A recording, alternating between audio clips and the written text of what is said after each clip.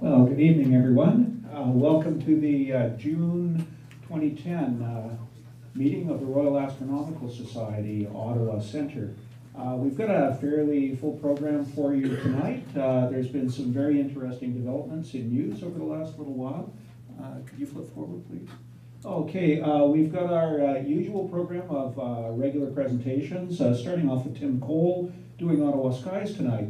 Richard Alexandrowich talk on Galactic Impostor. Al with our astronomy news. Tim with a bit of an introduction to SkyTools 3. Those of you who were here last month will recall that we're organizing a group buy of SkyTools 3. So I think Tim is going to show us some of the major features and effervesce about how well it works. After the break, Bart Tecter is going to talk to us about his mobile observatory. Murray's going to get up and talk to us about an observing session he had recently. We'll have our usual observations. We have a good set of observations to show you this month. Paul, whose name somehow didn't end up on there, is doing our Deep Sky Challenge, and Brian McCullough will be talking to you about the Lunar Challenge. So without any further ado, here's Tim with your astronomy, or pardon me, with your Ottawa Skies. It works. Left, right. Oh, yeah, right. Seasonal constellations for June. As you can see here, we're losing the Leo hour. We've still got Mars, but not for much longer, and certainly not much larger. Saturn still is a lovely little knock your eyes out gem for the next little while. So basically, this is pretty much your upcoming sky. The whole killer you've got with June is that it gets dark so late, or it gets late very early, or early, never mind, forget it. So there's the planet summary. Mercury we've got back again.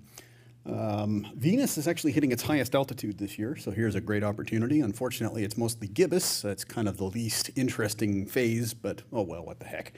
It's still fun. So that's basically the rundown. And courtesy Chris will give you a little crack at finding Uranus. The Moon and Jupiter, nothing special, just a nice pretty Kodak moment coming up tomorrow. Lots of fun. I think the big fun with that is that Jupiter's making its return, and we've got some interesting stuff on Jupiter coming up, some of which you can actually see, like it's lost its belt. So it's South Equatorial Panther fault. Never mind, be quiet, Tim. So here we have Jupiter. And courtesy Chris, you can see Uranus right there. Actually, no, you can't because, anyway, never mind. Mars and Regulus. Mars has been just trekking along the sky lately, so even though it's small and dinky, it is kind of fun. There's a Telrad reticle there for reference. So again, on the 6th, very, very soon. And of course, it's cloudy all weekend. You know the definition of a Monday, right? First nice day after 2 days of rain. Anyway, yeah, that's the one. So there's Mars making a very close approach to Regulus, and who cares, because we aren't going to get to see any of it anyway. So here we have Mars making a nice little trot across the sky. So it's still really zipping along quite a lot. If you happen to be an astrodynamics nut, Mars is kind of a fun thing to observe simply for its wild motion. It's not as wild as Venus, but it's still a lot of fun. Venus and the Twins, speaking of Venus, again, nothing really spectacular, but a pretty Kodak moment. Coming up. Just fun, enjoyable stuff for your backyard. There you go. Aren't you thrilled? The backyard deep sky, Galaxy M101. I have actually caught it from my miserably light polluted backyard. So what the heck, it's worth a shot. It's a faint fuzzy, and I'm not a big faint fuzzy guy. In case you don't know what I mean by faint fuzzy, it's something that you see through an eyepiece and say, yeah, it's a little fuzzy thing, ain't that cool? Half the fun with it is knowing what you looked at. The trick with M101, at least it works for me, is you've got an almost equilateral triangle forming out of the last 2 stars in the handle of the Big Dipper. So it makes it a reasonably easy thing to star hop to. There we go. There's a nice little amateur shot. And binocular treat is the coat hanger. The coat hanger is a fun little thing. It's not a cluster, actually, even though there's been lots of argument. The last rendering on it is it's not a cluster, it's an accidental arrangement. But it's there sort of partway along the lines of the summer triangle. And here we have a nice little amateur shot, and Chris thoughtfully added the outline of the coat hanger. which I didn't bother because I thought it was obvious. But I guess it wasn't. So anyway, that's a really fun one with binoculars, and it's really easy to find once you've found Albireo. While we're in that area, as I mentioned, we've got some really beautiful little double stars, which I find are really fun from the burbs because it's stuff you can still see in a heavily light polluted sky. The infamous Tim Hortons star up there. Yeah, that's the one, the double-double. And actually, it's kind of fun because as the conditions get better and whatnot, you can actually resolve more and more of it. So that's kind of a fun thing to enjoy. And then Albireo, which in my humble opinion is probably one of the most gorgeous doubles in the sky. And then finally, the famous Ring Nebula. Back up, you twit. Yes, there we go. M57, the Ring Nebula, and also a nice little backyard treat. But of course, the darker the sky, the better the picture of the Ring Nebula. And I didn't put up a picture of it because everybody's seen a picture of it. And if you haven't seen a picture of it, this is a good reason to go look for it because it's really easy to find it. So there you go. And here is the actual Ottawa sky for June. Always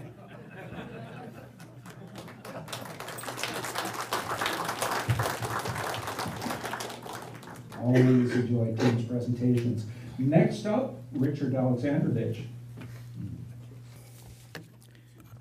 Good evening, everyone. I'm going to make some fun about the northern sky, or put a little trouble there for viewers in the northern sky and concentrate on the southern hemisphere tonight.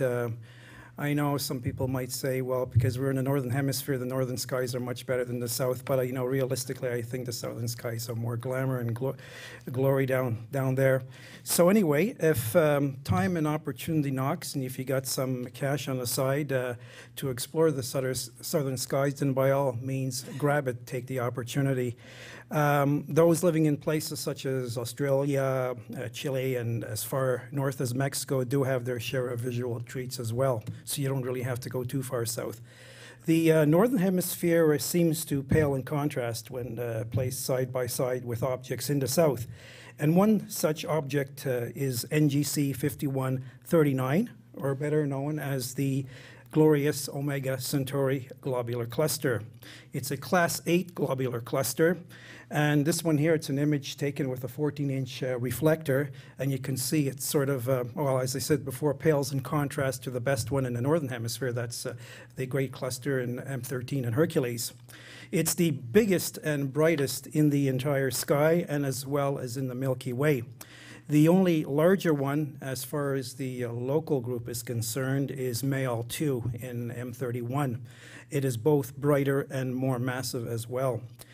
Omega Cen may be a remnant of a cannibalized dwarf spheroidal galaxy, which I will discuss shortly.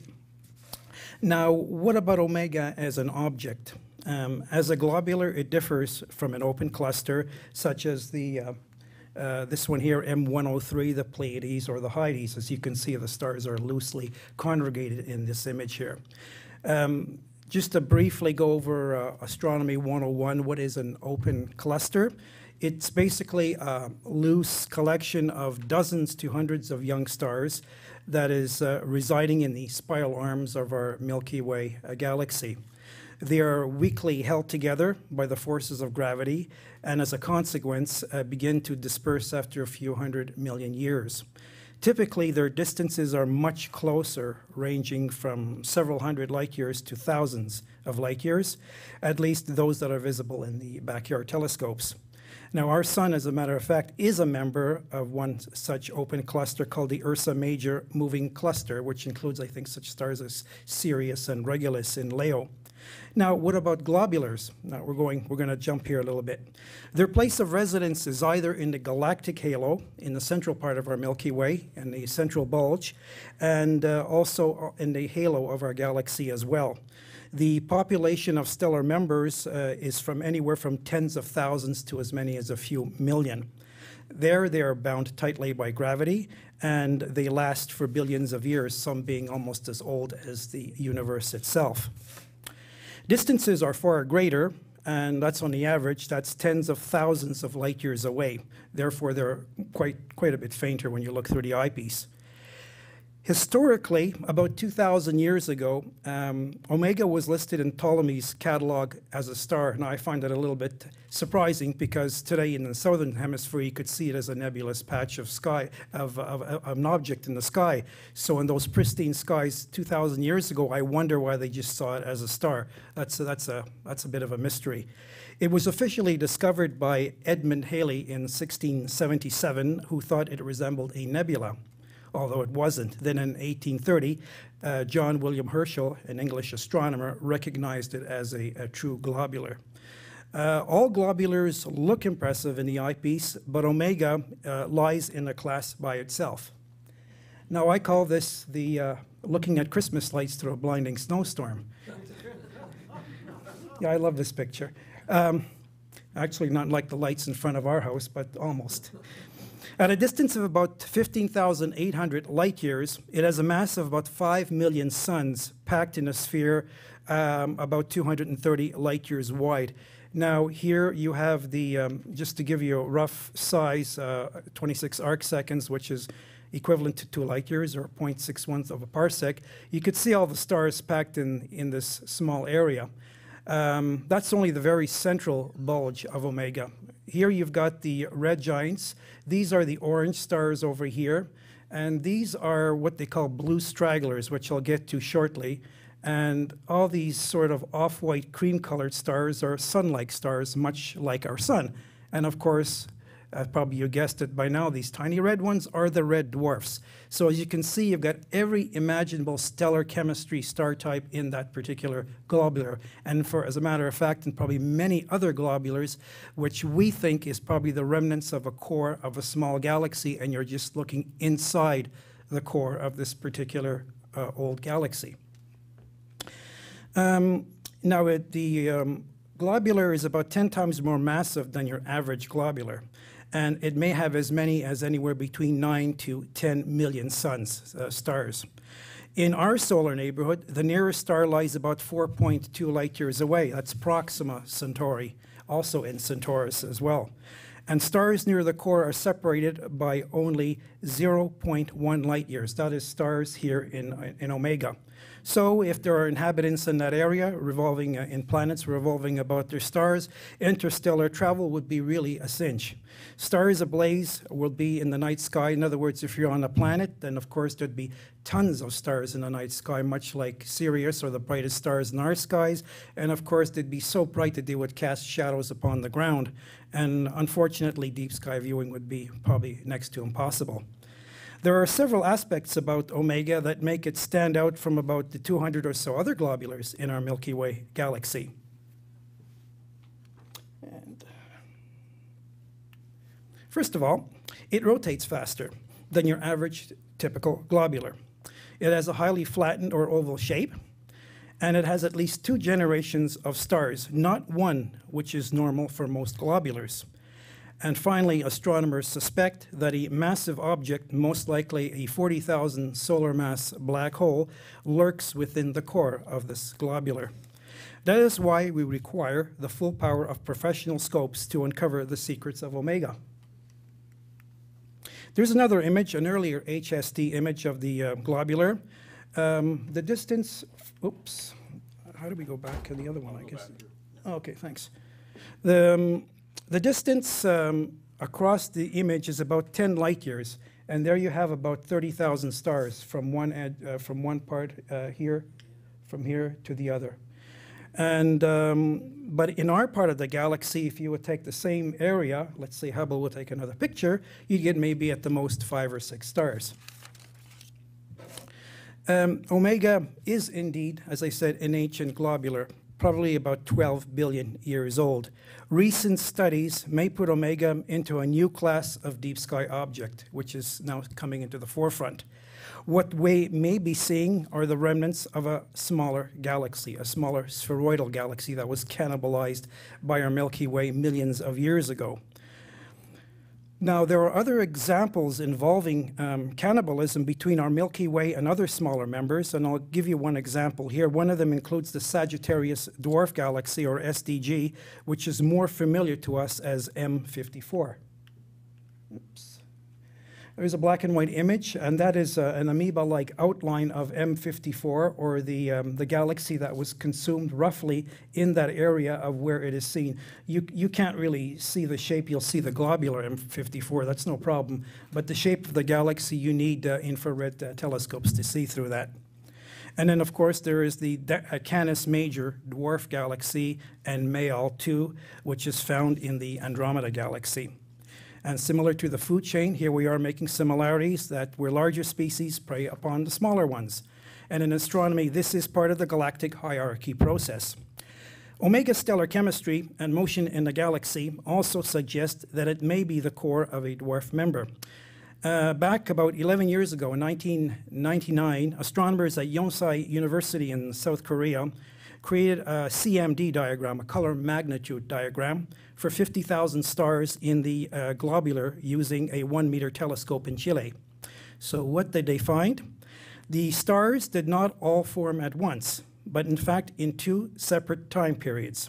The time periods were separated by at least 1 billion years. Another example is in Terzan 5, which is at the center of our Milky Way galaxy, another globular where there are 2 populations of stars, one about 12 billion years and the other about 6 billion years. So there again, that could be also the remnants of a dwarf galaxy. Also, the stellar chemistry is not mainly hydrogen or helium, but heavier metals. Metals formed out of different clouds of gas, which is unusual for a true globular.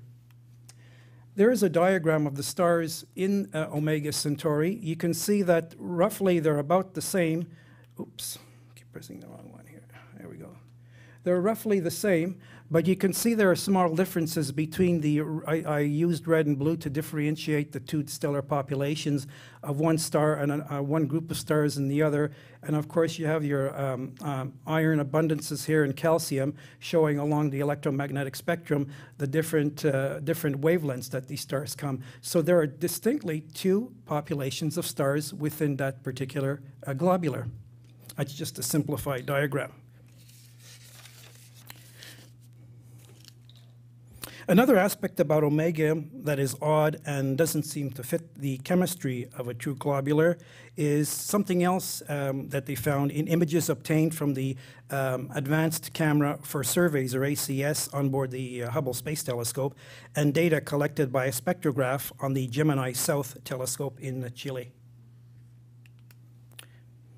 It shows that the globular appears to harbor an intermediate mass black hole, about 40,000 solar masses.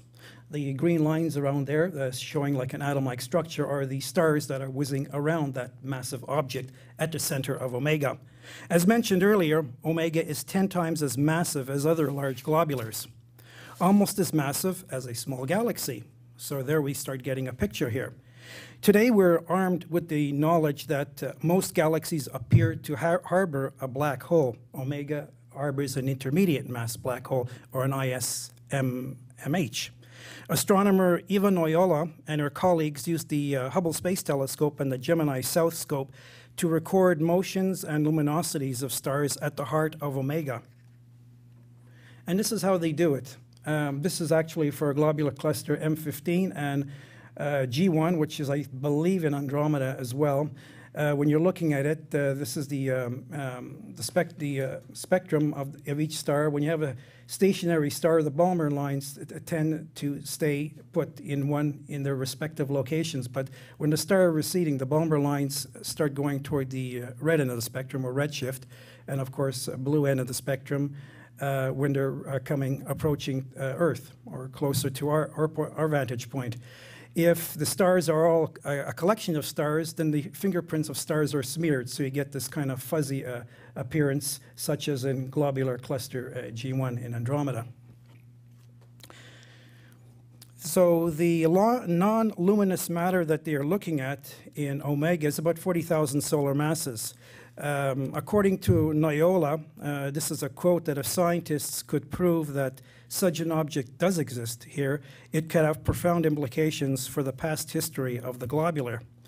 If this is an intermediate mass black hole, then astronomers may come across many more of them by looking deep into the heart of these globulars. The one in Omega may be a baby supermassive black hole that may provide the seeds to become a supermassive black hole that is found in the heart of galaxies. A final word regarding stellar types and populations. This is Omega looking in two types of light, visible light on the left and ultraviolet on the right. As you can see, the more impressive picture is the visible part, which tells us that the stars are cooler, and there are many more, which also lets us know that the globular is older. In the ultraviolet, there are less stars, not as impressive, showing that the hotter or brighter stars are not as numerous, meaning that there are less stars that are in that range, in that classification. And a lot of these objects here, like the bright dots here, they might not even be related to Omega. They might be in the background, telling us that's probably a supernova remnant or a supernova explosion. So if you discount all these bright objects and just concentrate on these, there's not very many stars compared to the warmer, cooler, I should say, redder stars that the cluster is mostly made up of. Richard, are we looking at the same view on both pictures? It's the same? Yeah, same view, yeah, but taken in different filters. Same time period. Remember that the blue stars that you saw in the image earlier, well, these are what astronomers call blue stragglers. These are older stars that are formed by either one of two ways. We could actually go into a topic of blue stragglers, but we'll just briefly go into it here, because Omega, some of the stars, I should say, are mainly the blue stragglers. They're not blue supergiants. Don't get mixed up between the two. The first method of forming them is the collision model, in which two low-mass stars rotate and eventually merge. Then as a byproduct, you get a hot, massive, rapidly rotating star. The star heats up and becomes the bloated red giant. Finally, the bloated red giant shrinks, and in doing so heats up and becomes a slow-spinning blue straggler. The other method of forming is the slow coalescence model, where two rapidly rotating stars merge to form one massive star. The more massive of the two cannibalizes the partner, yielding a single very massive star. And the super heavyweight star morphs into a rapidly spinning blue straggler. Now about observing Omega. If someone tells you that one has to travel to the southern hemisphere to see this globular, well, in short, the answer is both true and false. Yes, you can see Omega in all her glory from southern latitudes, and the views there are staggering, not compared to here in southern Canada. But Omega does have her throng of followers right here in Canada as well. Every year, die-hard observers pack their scopes and gear and travel south, down to Point Pelee Park in southern Ontario, the southernmost point in Canada. Now, if you can cope with the light domes of Sandusky and Cleveland, Ohio, you're okay. This place, on the north shore of beautiful western Lake Erie, straddling the 42nd parallel, Point Pelee National Park is the choice of observing connoisseurs alike who desire to take in the sights of the southern sky. Rising at a breathtaking 1.5 degrees above the horizon, and there is Omega right there. That is your horizon right there. It's a watery horizon, so it's not really that bad at all. I did the blue part of the constellation for the stuff that is below Lake Erie or invisible, and the red part is all that you can see in southern Ontario. So it glows at about a magnitude 6.3, but down in the southern skies, I think it's about 3.4, like the Andromeda Galaxy, so it's quite a lot brighter. So it barely skims above the watery horizon, and the atmosphere will also play havoc with the object as well. Even if the surrounding air is transparent and steady, your image of NGC 5139 or Omega Centauri will be fair at best. Depending on observing conditions and scope, a 6-inch will be adequate. And that is the close-up of the area. And I think I gotta click one more time here. As you can see right here, there's the horizon right there.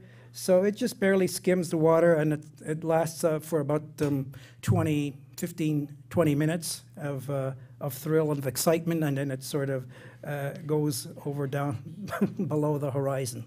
So there you go. I don't know if it's really worth traveling 600 miles down there. Now, let's see, anything else here? Oh, well, Omega does have an allure all her own, but it is the remains of an ancient galaxy that hosts stars of every imaginable type, and a black hole to cap it off. Making the trip down to glimpse 40 minutes of this cluster will well be worth it, I think. And that is the sandbar, I guess, where if you have a small telescope, you can go out, and that's about as far as you can go before you reach Ohio. So I guess that's about it. That wraps it up.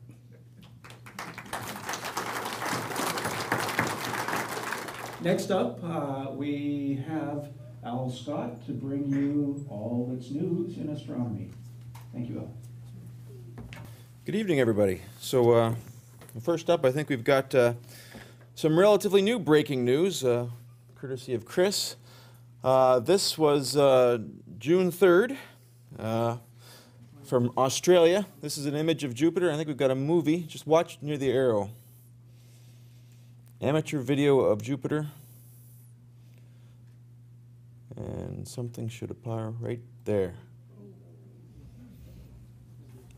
So we've got one other one. There's two independent discoveries of this impact on Jupiter on June 3rd. One from Australia, one from the Philippines here.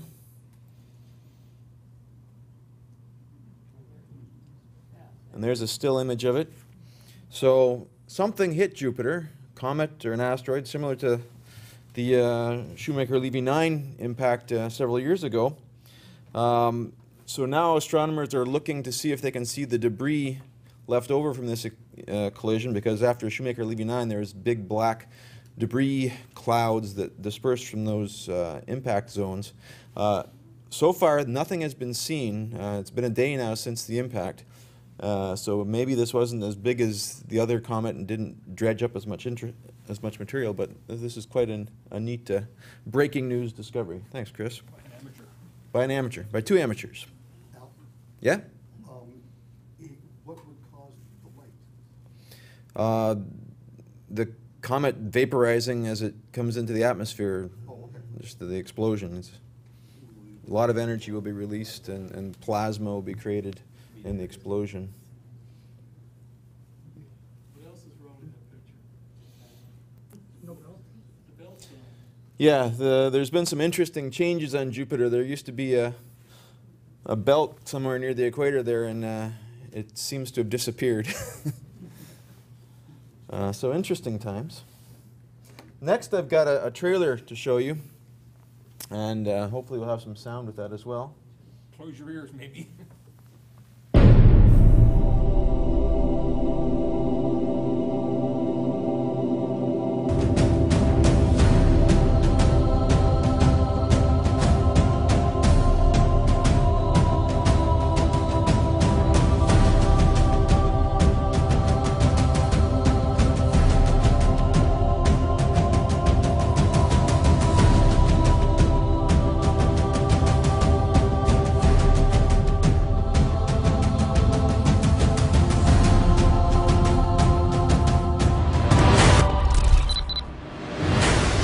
Under construction is the premier telescope of the next decade. A next-generation space telescope designed to cause yet another giant leap forward in our understanding of the cosmos. It will carry some of the most advanced technologies ever placed on an orbiting observatory.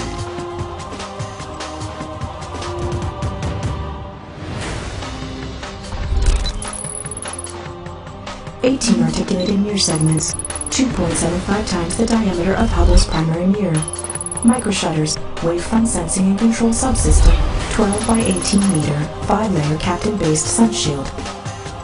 The Webb Telescope, a revolutionary tool able to study every phase in the history of our universe. The Webb Telescope. The audio quality was a little bit bad.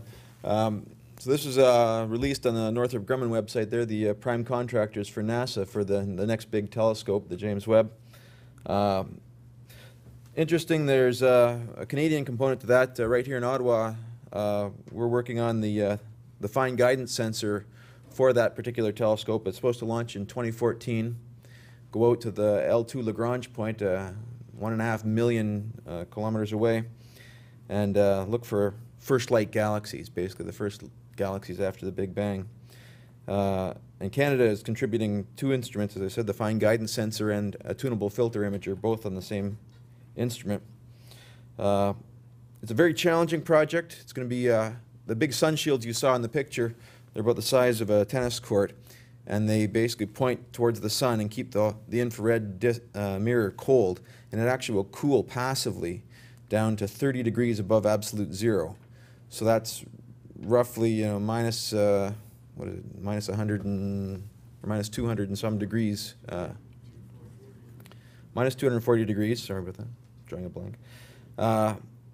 So and then think of building a telescope at room temperature, having it cool down that much after being launched on a rocket, deploying robotically, unfolding its primary mirror, folding out its secondary mirror, and then coming into focus at 30 Kelvin to look at the edges of the observable universe. So that's the challenge ahead of us.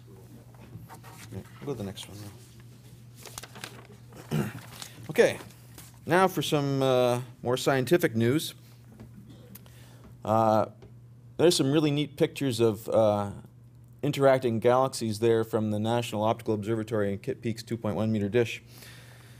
This story, data from an ongoing survey by NASA's SWIFT satellite have helped astronomers solve a decades-long mystery about why a small percentage of black holes emit vast amounts of energy. I'll thank Richard for describing the fact that most galaxies now are thought to harbor a supermassive black hole in their center. Well, only about 1% of supermassive black holes emit big wads of energy and flare up. The intense emission from galaxy centers, or nuclei, arises near a supermassive black hole containing between 1 million and 1 billion times the sun's mass, so a little bit bigger than the one in Omega Centauri. Giving off as much as 10 billion times the sun's energy, some of these active galactic nuclei, or AGN, are the most luminous objects in the universe. And a lot of this stuff we've learned about relatively recently. People had seen these distant objects called quasars, and looking at the redshift, they seem to be at the far edge of the galaxy. They seem to be beaming light at us from very far away. And in fact, we understand now these are supermassive black holes with gas and dust that are surrounding them and circling them at high speeds, approaching the speed of light. As they get pulled into these black holes, the gas collides with other gas and heats up. And so you have this disk of cool gas coming in towards the center of the black hole, moving faster and faster, speeding up, getting really hot, and then shooting off from the poles of the black hole in jets, because they can't go out from all the stuff coming in along the disk. It shoots out in the poles and these jets, and magnetic fields are all wound up in these things, and they accelerate particles off. And some of these galaxies have great long jets extending thousands of kiloparsecs out into the intergalactic medium. And these are called quasars, and if the jet is directed right straight towards us, it's extremely bright. It's called a blazar, actually. So, not a vest, no. So, people know that thick clouds of dust and gas in these galaxies can surround the black hole, and it can block ultraviolet, it can block optical and low energy or soft X-ray light. Infrared radiation from warm dust near the black hole can pass through the material, but it can often be confused with emissions from the galaxy's star-forming regions, especially near the center of a galaxy. Hard X-rays that are observed by the SWIFT telescope, or high-energy X-rays, and can help scientists directly detect the energetic black hole. And that's what the SWIFT telescope has been doing. Now, the violence involved in galactic mergers. Each galaxy has dust lanes and gas clouds that orbit nicely in sedate orbits around the center of the galaxies. But imagine when two galaxies come together orbiting in different directions. The gas clouds collide, they lose their angular momentum, and they funnel down into the middle of the galaxy where these supermassive black holes are sitting. And what happens then is the galaxy black hole starts feeding on this, and the jets appear, and they light up, and they start emitting huge amounts of energy. Well, until Swift's hard X-ray survey, astronomers never could be sure that they'd counted the majority of AGNs. They weren't sure they were getting a good statistics on these things. So since its launch in 2004, the Burst Alert Telescope aboard Swift has been mapping the sky using hard X-rays. The survey, which is sensitive to AGN as far as 650 million light years away, so in the relatively nearby universe, not towards the edges of the universe, uncovered dozens of previously unrecognized active galactic nuclei systems. And you can see in this picture, the circles identify active galactic nuclei that were detected by the BAT telescope. So the team finds that about a quarter of the galaxies identified in hard X-rays are in mergers or in close pairs with other galaxies. So this basically confirms that confirms the theory that black holes light up when the galaxies collide. And the data may offer insight into the future behavior of the black hole that we know is in the center of our own Milky Way galaxy. And that's possibly why it's somewhat quiescent, because we're not merging within our galaxy. So when an Andromeda galaxy crashes into our galaxy sometime in the next billion years, you might not want to be near the galactic center. Just saying. Okay, next one, Chris. Now this is an interesting, I found this an interesting news item because it's significant in terms of what it tells us about the universe. It's maybe a little bit more difficult, so I'll go into some detail to try to explain it. Using observations with NASA's Chandra X-ray Observatory and ESA's XMM Newton X-ray Observatory, both orbiting X-ray observatories, astronomers have announced a robust detection of a vast reservoir of intergalactic gas about 400 million light years from Earth. This discovery is the strongest evidence yet that the missing matter in the nearby universe is located in an enormous web of hot, diffuse gas. The missing matter is a shortfall in the density of normal matter that we can see. It's not the mysterious dark matter that clumps in galaxies and causes them to spin too fast. Now,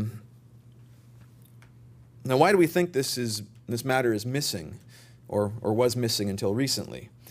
Why should we think that we know how much matter there is? Well, there's a few reasons. Astronomers think they understand pretty good what happened in the moments after the Big Bang, and we know how much, based on the temperatures that should have been there, how much hydrogen was turned into helium, how much helium was turned into lithium, and how these things happened. So we know how much, and looking at the cosmic microwave background, the echo from that explosion, we can really have a good idea of how much matter, normal matter, there should be in the universe. And amazingly, this estimate agrees with measurements of highly redshifted absorption lines in the spectrum of the most distant quasars. Now, there's a lot of content in that sentence, a lot of big words. So let me try to explain it. So we know that these distant quasars are distant active galactic nuclei, big black holes that are shooting out jets of material. Think of them as bright lighthouses, and they create a nice continuum of emission. Well, if you have a cloud of cold gas that the lighthouse shines on, it's going to absorb some light. And gas absorbs light at particular wavelengths. And we know what those wavelengths are because we can see it here in the lab on Earth. And this is actually a noisy spectrum of an emission from an active galactic nuclei or a quasar somewhere in the background. And these blips are absorption features in that emission. And redshift, of course, Richard explained it as well, those dark lines in the spectrum of stars tell you how fast something is moving towards you or how fast it's moving away from you.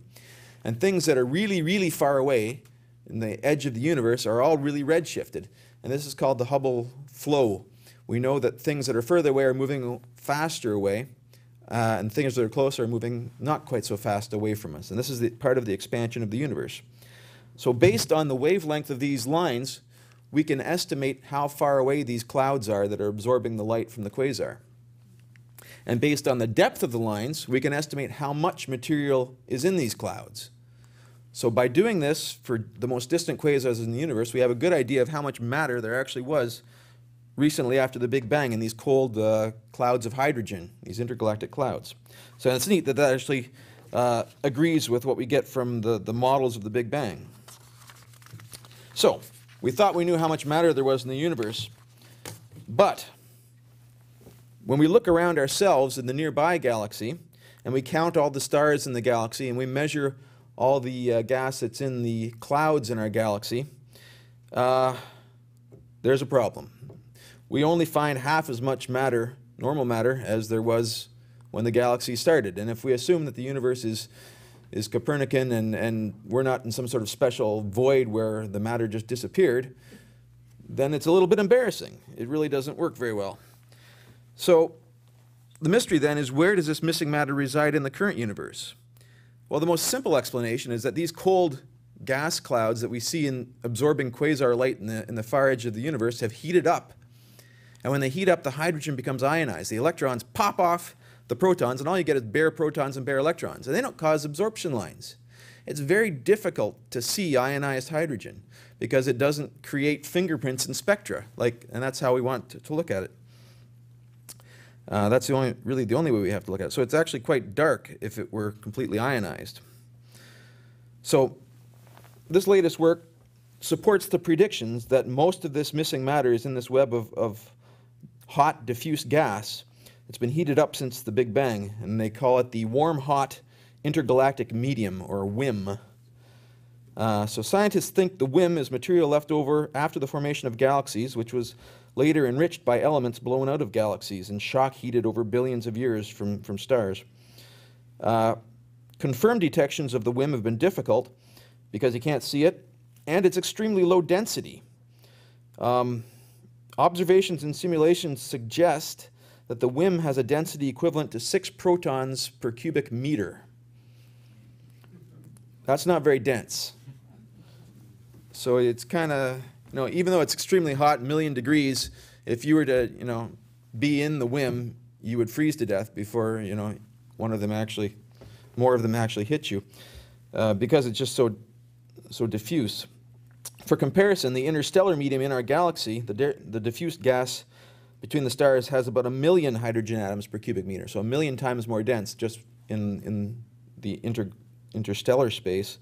And the best vacuum system that you can make on Earth here with state-of-the-art vacuum pumps is 1,000,000 times more dense than that. So it's 1,000,000 times less dense than the best vacuum system we can produce on Earth. However, space is big. In the immortal words of Douglas Adams, it's really big. You just won't believe how vastly, hugely, mind-bogglingly big it is. I mean, you may think it's a long way down the road to the chemists, but that's just peanuts to space. So, some whiffs of the WIM have led astronomers to keep looking for it, and this is no exception.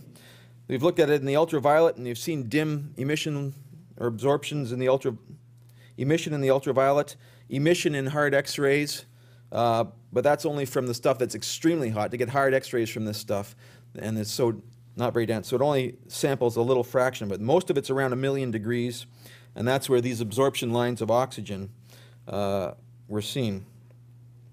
So at 400 million light years, we know exactly where the redshift should be. This is absorption from highly ionized oxygen in our galaxy from this quasar that comes through this wall of galaxies called the Sculptor Wall.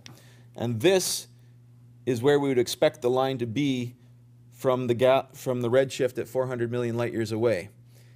So what we've seen is that there is highly ionized oxygen in the spaces between the galaxies in Sculptor. So we know from the depth of this roughly how much there is, what the density is. We don't really know how much total mass is in there. We have to estimate the ratio between oxygen and hydrogen, but there's a big multiplier there between oxygen and hydrogen, of course, and we know it to within a factor of 2 or 3, and that's good enough for astronomers.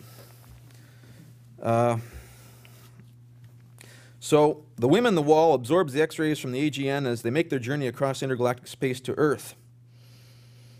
This little blip basically then tells us about half of the normal matter in the universe.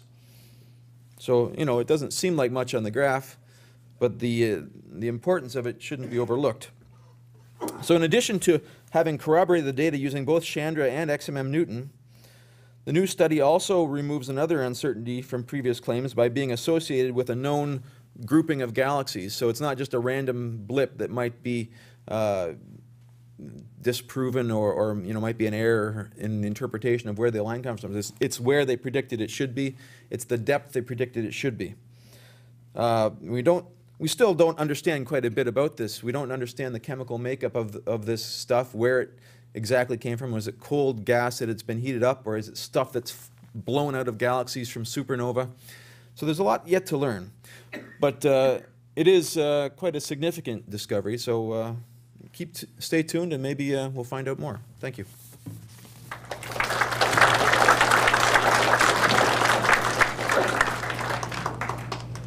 Thank you very much, Al. Next up and last before the break is Tim Cole to talk to you about SkyTools 3. The left-hand silly button. Left-hand silly button. Yes. When I'm calling you. Okay, it's live. Okay, folks, you guys may remember last month, Gary Susek mentioned SkyTools.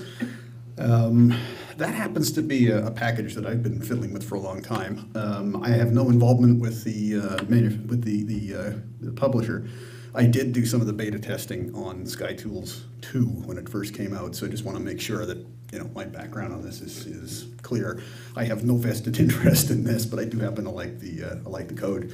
One of the reasons I wanted to do this month is SkyTools itself is kind of an odd little package that it's not easily defined as to what exactly it'll do for you. So I thought it would be worth taking a few minutes just to go over what it does, and then you can make a more informed decision as to whether or not you want to get in on the group buy that Gary's organizing, and I believe Chris is looking after some of the other details of it as well. There's two flavors available, standard and pro. I've been using the pro versions for a while. Basically, the pro, you've got a deeper catalog, so go down to 22nd magnitude, and there's a few more tools there for imaging and such like. It's up to you, of course, which one you really like. Okay. These stupid buttons get me every time. The other forward, you twit. Now, that's basically the key of SkyTools. This is basically the heart and soul of it. And for those of us who are used to all the graphic user stuff, this looks pretty bland and probably very unappealing. And oh, picky poo, I have to read something. How dreadful. Oh. It's actually, though, it's kind of a cool thing. And the real key on this thing is this little bar up here on the top. Now, you can actually get some, you can actually get a lot of details out of it. The basis of it is what's called an observing list, which is basically a list of related stuff. There's a bunch of them that come with it. You can download them from users groups, or you make up your own. This is the visual observing page from the pro version, and this happens to be one that I like using for sky parties and things like that, showpieces for newbies. That's one of the built-in ones. So here we've got a few of them. There's a lot of stuff buried in this page. Off here on the very left-hand side are little icons indicating what it is you're looking at. The little thing that looks like a yellowy square is the log icon, so that's indicating that I've got log entries for this. The little gadget there that looks like a telescope observatory dome is a little marker for whether or not you observed it, which is something that came out that I don't use much, and I'm going to start using more. A rating, and then a zillion and one possible columns you can use, more than you can ever show. So the real heart for this is the bar up on the top, and what this is a representation of the night sky. It goes from goes like a Julian day. It goes from noon till noon, and the green line here is 30 degrees altitude, air mass 2. That's the point where you're looking through twice as much air as you would be seeing straight up, and basically below that you're down in the muck, and you're observing is far less than ideal, and above that it's less and less interference with air, and you've got a better chance of having a nice view. The yellow line here is the sun's altitude over the timing point, The bluish line is the moon, and the reddish line is the object we're interested in. So I've picked here the Keystone Cluster M13. Now let's just get a little closer view of this sucker. And what I've done here is I've dragged those little bars, the little red bars, to go from about 9 o'clock to about 4 in the morning. So basically from sunset to I am flipping tired and I'm going to bed. Or if you want to be a real deep sky geek, that's when the moon's up and you're going to pretend that you are no longer interested in looking at the sky. And if you're a lunar nut like me or Brian McCullough, this is when you say, oh good, now it's high enough I can really observe it well. Anyway, never mind. For that, you do not need SkyTools. Now, one of the cool things here is you might notice begin, optimum, and end, and this is basically the program's assessment of when's a good time to look at what you're looking at. And we take a close up here. It's showing us that it's fairly high. That's what that little icon's telling you. And from 11:23 to just before midnight is a pretty decent time to look at it. After midnight, when the moon's up, it starts getting all crummy, and it's not the best opportunity. So there's a lot of detail buried in this, and it's kind of handy. You can sort on any of these, so I like sorting on the optimum because then I can decide when do I actually want to look at this. So in other words, I'm not going to, if I'm out at 12, I don't know, say, 10, 15 or something, and I'm kind of interested in looking at the Hercules cluster, I'm going to get there fast. I'm not going to bother trying to find a wild duck or something because I'm going to have to wait. So it's kind of nice for being able to do some planning, and it's really nice if you're doing star parties or classes. Now the column over here, difficulty, is the program's best guess of how much difficulty it is to see it under perfect conditions based on your telescope. You'll see that I've specified my trusty 8-inch Schmidt Cass up there, and my Ottawa backyard, which is light polluted as all get out, and you can specify your degree of light pollution. The best difficulty is basically how good it is if everything were perfect in your backyard, and the little light thingy, the little stoplight thing, is basically just the graphical, yeah, that's pretty good, or man, this really reeks. And the best indication, the program's best guess at what eyepiece you want to use from your listed eyepieces. There's a lot of database stuff in here. The other forward, you twit. Yes, that forward. Now, this actually is one of the promotional ones from the publisher's website. It's a one-man show at Flagstaff, Arizona, done by a guy named Greg Crinklaw, who does a pretty decent job of maintaining this thing, and he's a pretty cool guy to email with. So basically, I'll go into this in a little more detail, but even though it's a texty planning thing, there is still some reasonably good graphics in here, like the simulation of 2 satellites and a shadow transit on Jupiter. Which way am I going, you twit? Ah, yes. Up here, I've got the pop-up menu. Once I'm on this, I can right-click and get a whole list of things I can get. Object information, a whole bunch of charts, and then a bunch of other things like go out and fetch the digital sky survey image. The other forward. Now here's your basic object information. This is all pretty routine stuff, nothing really fantastic. You get this kind of cool little visual synopsis, which it might be kind of fun. It is kind of nice to give you a sense of when it's nice to look at it. Oh man, I keep doing this. This is the one I really prefer because I can see my night bar in there, so it's telling me, and I've got the little pop-up there telling me that it's completely dark from X to X. That's the one I like when I'm looking at it because it gives me a sense of seeing, what am I up to this evening if I'm trying to look at this thing. And then this is a kind of a cool one as well. This is the year bar, and that's indicating when's a good time in the year to look at the object you're interested in. So this is telling me really that I can see it almost any time of year except for around New Year's, and it's really best in the height of summer. And so I can do a little planning. Is it worth looking at now, or should I hang on and do it a little later? This is where you can get some graphic stuff, a nice little sky chart. It's fairly straightforward, basic stuff. I have this tuned, in my case, for the stars I can expect to see from my backyard. And if you really want to go and, I don't know, this is what you can see out in, I don't know, Mississippi Mills for the sake of argument. So you can dial in the magnitude limits. I mean, fairly basic planetarium stuff. So it's basically just to keep it in one point shopping. Where it does get fun is you can pull up a representation of what you expect to see from your eyepiece. So here it's a representation from my 4-inch telescope, a 9.5 millimeter eyepiece. This is showing the circle graphic for a globular cluster, and there's a little indication here, a little arrow showing you where it would drift if your clock drive isn't running. So basically just a sense of, you know, what am I expecting to see in my eyepiece? How much of it's going to fill, and you know, that sort of thing. This is one of the really fun parts for the program. Now this, to my mind, you saw the other version of this earlier, this is really the cool chart, and I like printing these out sometimes, and you know, it does print out white on, black on white, so you're not using 827 gallons of very expensive printer ink, which turns out to be more expensive than Dom Perignon champagne ounce for ounce, by the way. Somebody did that comparison. Now I happen to think printer ink is far more valuable than champagne, but anyway, that's me. Up here you have the naked eye survey. Okay, M13, big whoop. Most of us know where it is, but just in case.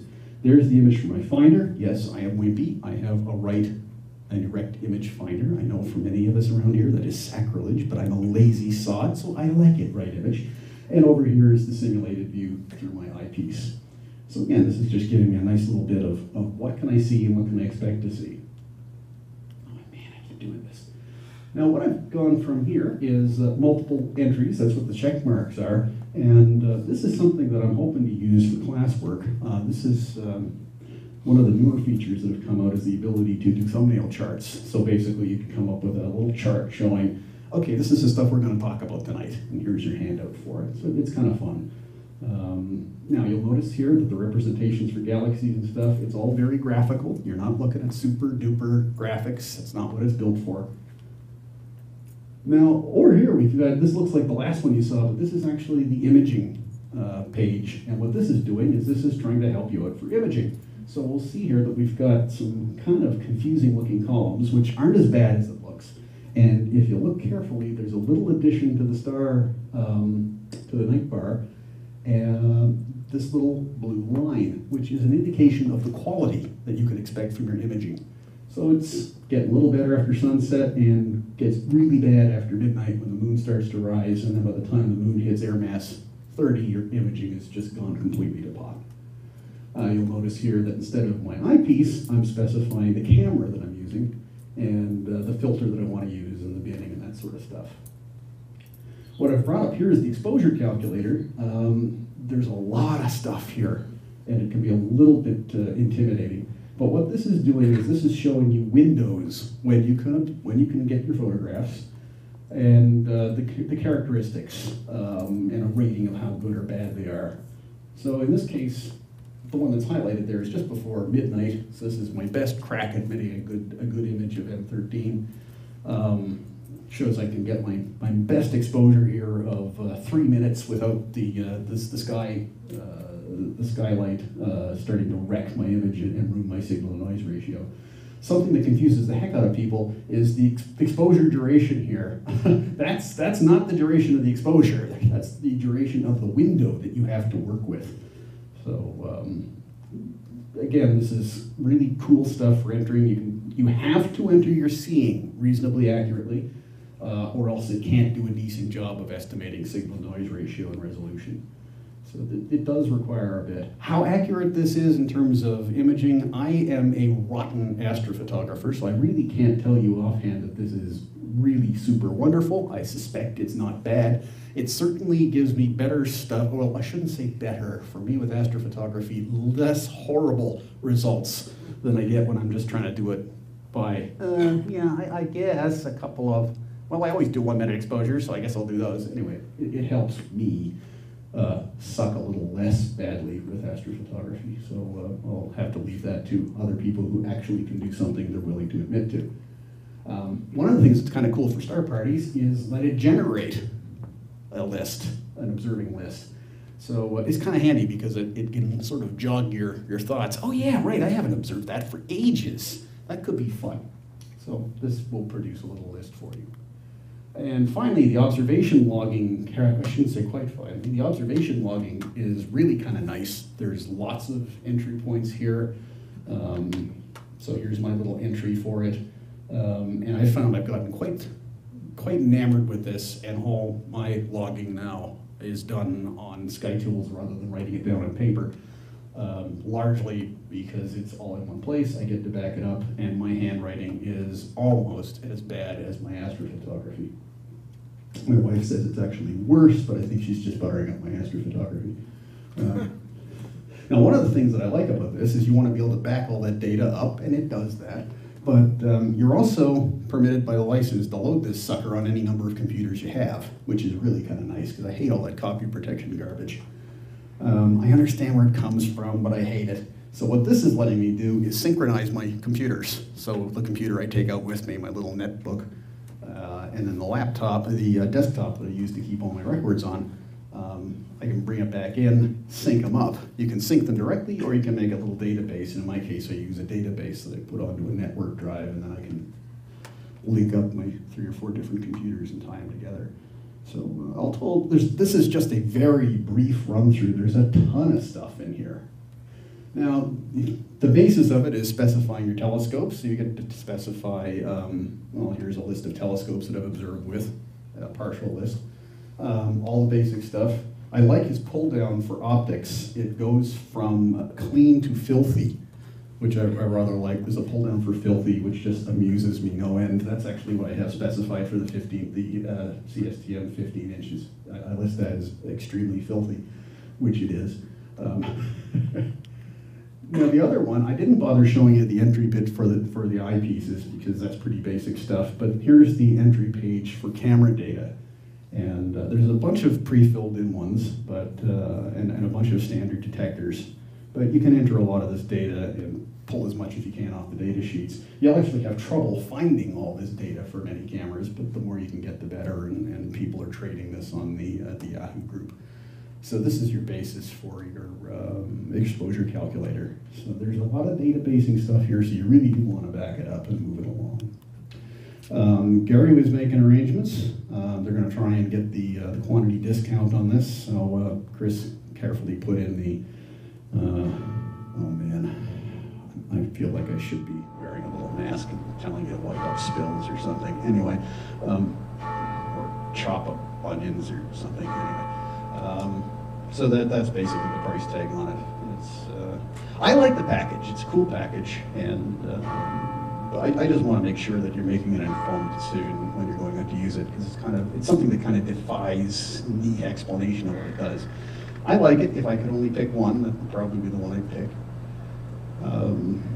But at any rate, you can decide whether or not it's something that's going to make your evening a little nicer. Yeah, I find it better the crummier the sky you've got. Anyway, there you go, folks. There's the quickie rundown of it. Not much else I can say about it. So. What? Have the mic. Mike, yes. Just to add a few notes to the end of this, as you can see on the chart, we're able to get a discount of 40% by ordering it through the club and having somewhere between 10 and 24 members interested. We already have more than 10 people, so we're assured the 40% discount. It's possible that we get over 24, but only many of you new people came tonight and wanted it. The price is $107, the discounted price for the Pro Edition. However, with this group purchase, you can purchase either the standard or the Pro. They don't care. The same discount applies. I can't tell you the real cost in Canadian dollars with shipping and so on, but you can probably guesstimate that fairly well.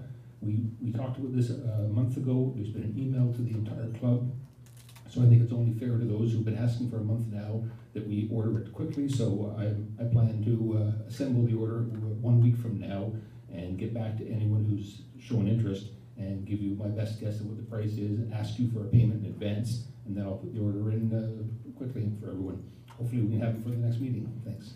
So if you're interested, take a chat with Gary if you want to stand up or put your hand up, Gary. Can't imagine anyone does not know Gary there, or come and see me or send me an email. Thanks. Okay. I honestly don't know if it works on a Mac. I really don't know. I never bothered checking. It might, but I honestly can't tell you. Who owns a Mac? Yeah. What's a Mac? Hey! Oh, right. That's something those art geeks use. Yeah, right. For an answer to that, I'd suggest taking a look at the website. I'm not sure myself. That's probably the best. Yeah. A lot of people are producing programs in dual format right now, so that a lot of stuff you buy, you get both versions on the same disc. So I'd certainly check it out. You may find it, it is available. I honestly can't tell you. I should have checked it. It does not run on a Mac, but it will run on PC simulators that run on a Mac. Ah, there you go. There's a nerd. There you go. Thank you, Attila. Thank God for one. Yeah, thank God. Bart Tecter. Next one up, Bart is going to talk to us about his mobile observatory. And I have my assistant. Excellent. Hi. Hello. Ooh, okay. We have a question for you. Yes. Nice house with wheels. How do you move that big house? Oh, the big house? Yeah. Well, okay. The reason for the question mark is that this really, I mean, it's not really an observatory, is it? But, you know, I live in, as you can see from the picture here, you know, we live in suburbia with lots of lights. My neighbors all feel the need to leave both of their garage lights on and, you know, the street lights along the street and all the rest of it. And I can't always get out where I'd like to, you know, to be able to look at things and that, but I do get quite an opportunity to this way with using my driveway, and I can't use the back of the house because it's a walkout design, so I have a 3-story high house on one side, and out of the entire neighborhood, they spared 5 trees from the bulldozer, and I got 2 of them in my backyard. When I moved in, I thought that was great. I'm not so sure anymore. I kind of like to get rid of them now. Anyway, so I actually had bought this little trailer that you see in the picture here a while back as just a little utility trailer. And as the fall was approaching last year, and I'm getting a little older, and I'm finding that, you know, the cold weather is not as pleasant as I found it at one time. And I just sort of thought, you know, that's kind of it now for the winter. So, and then I looked at this trailer and I thought, you know, I could use that. And so I've set it all up. It's parked there a lot of the time, but I can also take it away and go places with it. I have it connected into through the garage. It's plugged in, so I've got power. I've actually got my telephone out there, and I've got internet and so on. So it's a really comfortable little place, and I'm able to do a lot more observing much quicker than having to bring everything in from outside. So I thought you might like to have a look at it. So I think all of these ones will just go ahead. Again, you can see that with the size of the trailer, I think the angle there looks a little odd, but it's about 5 feet across by about 9 feet long. And during the summer, I can store my telescope and everything in the trailer. And I've put it in such a way that the heaviest stuff is, and the order in which I set things up is at the back of the trailer, so that I can kind of unload the trailer and get myself set up all in, you know, in one shot sort of thing. It's taken my setup time down to about 20 minutes to either set up or to put everything away at the end of an evening. So that is less than half the time that it used to take me. So again, you can see my street here. We do have street lights, and I don't know why, but apparently you're only supposed to have those if you have buses. We don't have buses, but we have street lights. There's inside of the, once all this stuff is moved out and set up, that's the setup in the trailer. And I use the 3 monitors. One is, the one on the left is actually a video monitor as well, so I can, from Malicam, I can put an image on there, or I can repeat the other. Here you can see the amount of light that we have at night. I mean, you can almost read outside there, but, you know, straight up, it's pretty good, actually. For when we do take it away to somewhere dark, I've got the little generator, so I can keep all the equipment running. There's a little umbilical cord there that hooks up, and you can see going to the telescope, to the celestron there, my little umbilical cord with all of my cables and stuff for the cameras and the lights. This was at a little thing we did at the school for my grandson's class, so I was able to use a projector as well. And I didn't get pictures later on in the evening when we had about 50 people, because I was too busy sort of keeping everything going. But, and Haley's going to tell you what she does in all of this. I take the Messier catalog because I find all the stars and planets and nebulas and galaxies, and I'm going to show you some of them. Well, you don't need to do that, but what do you do when you find the ones that you like? I show them to you. Okay, you're a little shy, are you? Yes, well, Haley comes out with her thermos of herbal tea, and she comes out with me, and she sits in the trailer with the Messier catalog, and she'll go through that, and she'll say, well, Papa, can we look at M101 or whatever? She finds things that she likes to look of, and then we'll look on Starry Night and see if we can, actually see it from where we are, and if so, then we'll slew the telescope over, and she gets to have a look at it through the telescope. So she's my little mini astronomer here, and she's been a real joy to have along and learning to, play with all this stuff and that. So anyway, that's it.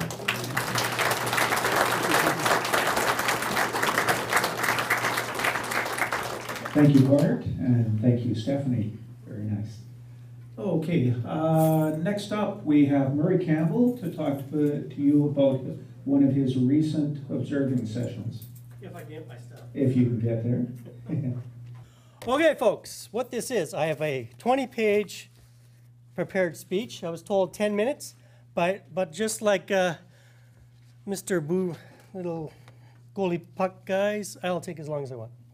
Okay, this story is called Making a Wrong Turn at Cassiopeia, but making a wrong turn right at Cassiopeia. So this is my story of what happened on 10 May, or rather, what may happen when, despite one's best planning and preparation efforts to organize a good, excellent observation session, something shiny leads you astray, something wonderful. So we'll try that button. Okay, so setting the scene. I've been monitoring the sky, the seasonal changes, lunar phases, sunrise, sunsets, and shiny objects and such. Last year, 50% moon, and not there, but Jupiter, and over there, geese, but you can't see them because it's reduced. And looking over my left fence, sunset. Gotta love this. Anyways, sunny skies, wonderful stuff, but I had a little challenge for the May 10th. In fact, a lot of them. And that is, my mission was to find, seek out, and identify comets using visually recording, not cameras, because I don't do that yet, for positions of comets Wild, McNaught, there's 3 of them, R1, C, K, Temple 2, and maybe 141P Schmaltz, maybe, because it was right at the horizon, and using all this equipment. So, what was I doing? Challenge is visually observe and record these fleeting objects requires some preparation. Joe Silverman gave a pointed presentation of the mythology and expectations at a RASC meeting not a year or two ago. So what can we do? Well, McNaught, R1, low on the horizon at sunset, and of course there's 141P that is even lower. I discounted that because can't see it. K5 near Gamma Cephas. Hey, we can get there. 81P Wild. Yo, I actually got that one. Temple 2. That's pretty well near where Jupiter was last year. So now I was ready to go hunting, memorizing these positions. Again, lots of planning going on. So picture this. I have established myself on the lightly dewy grass, southern edge of my backyard septic field. I gotta love it. Over my neighbor's barnyard, cows, freshening. And that thing over there is a light that kills everything. So that's the challenge. So the story goes, as I started to scan the northwestern horizon, not far from Venus, when I got distracted by something shiny. So star hopping. First, over the heifer paddock, as you saw, to my neighbor's barn light, through Andromeda, without success. Gee, I wonder why. Then over to Cassiopeia to star hop onto Cepheus. But before I completed this hop, I was distracted by something shiny, really shiny. There was a series of star chains that I found interesting.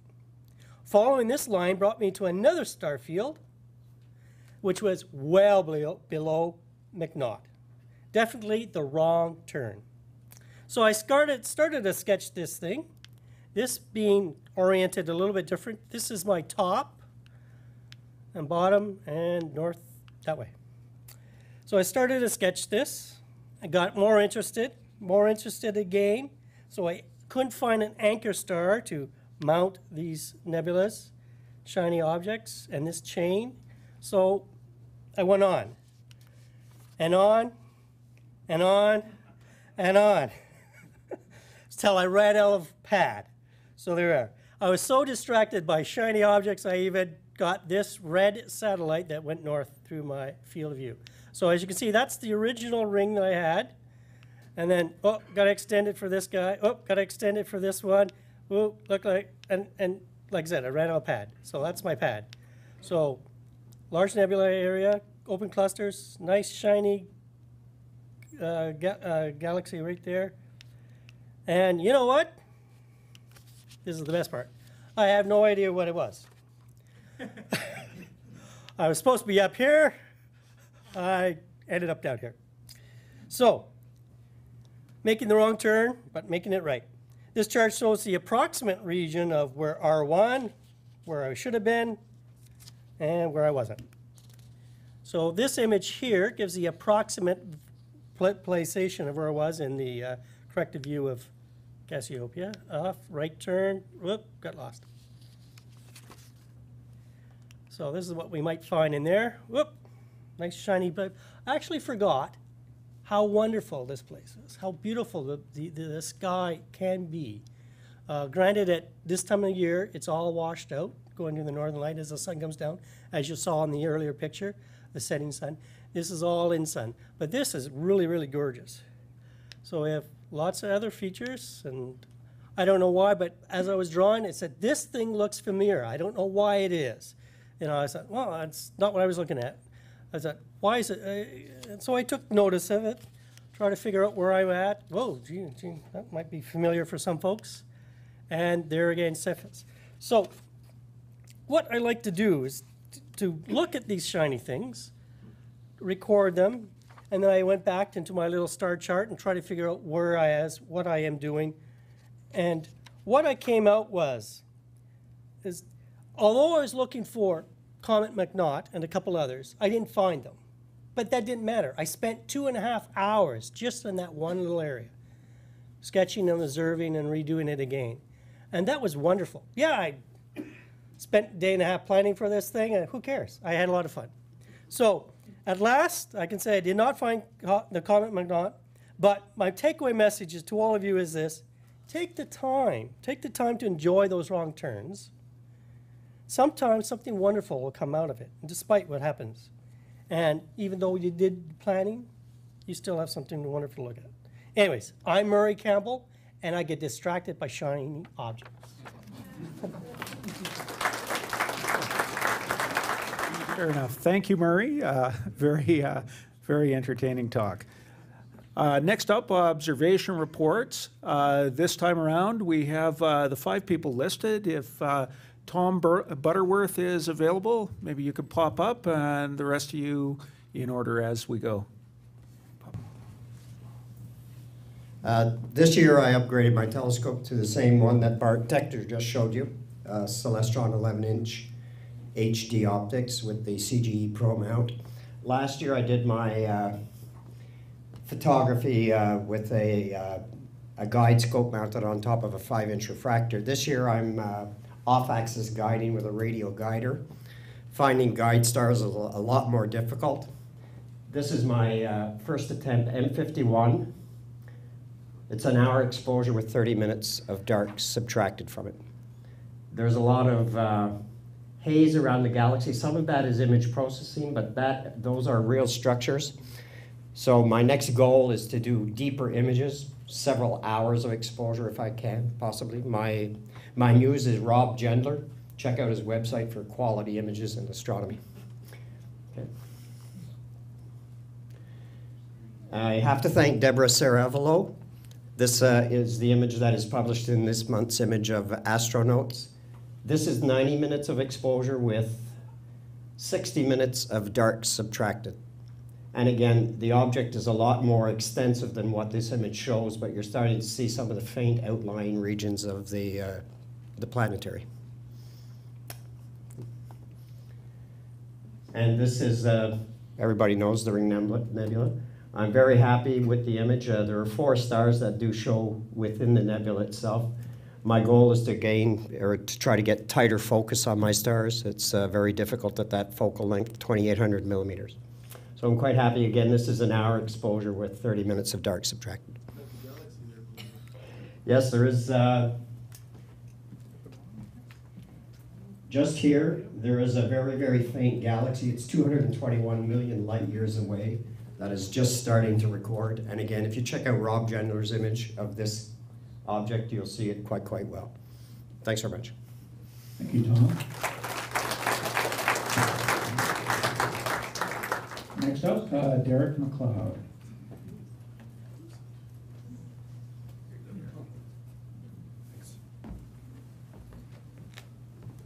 Hi, so I have a couple images here. This is what is known as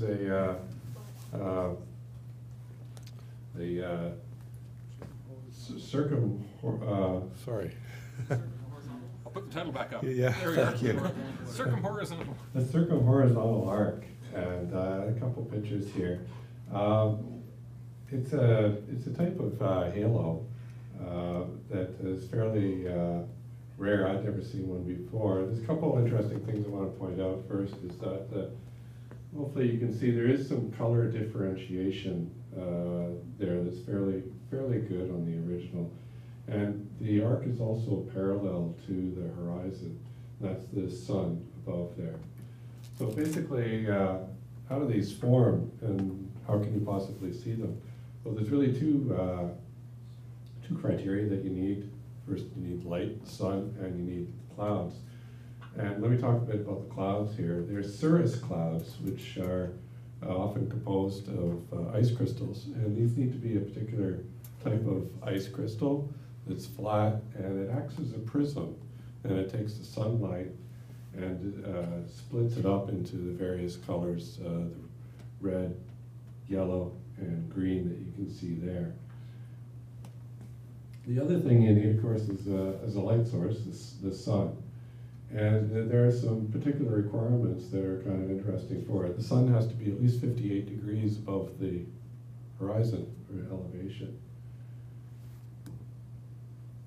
So this is a sort of thing that you can actually obviously see in Ottawa, because I took this picture in Canada, but it's more likely you're going to see this down in southern latitudes where the better part of the day the sun has a high elevation like that. But for Ottawa, we can have a sun elevation from about late April till mid-August.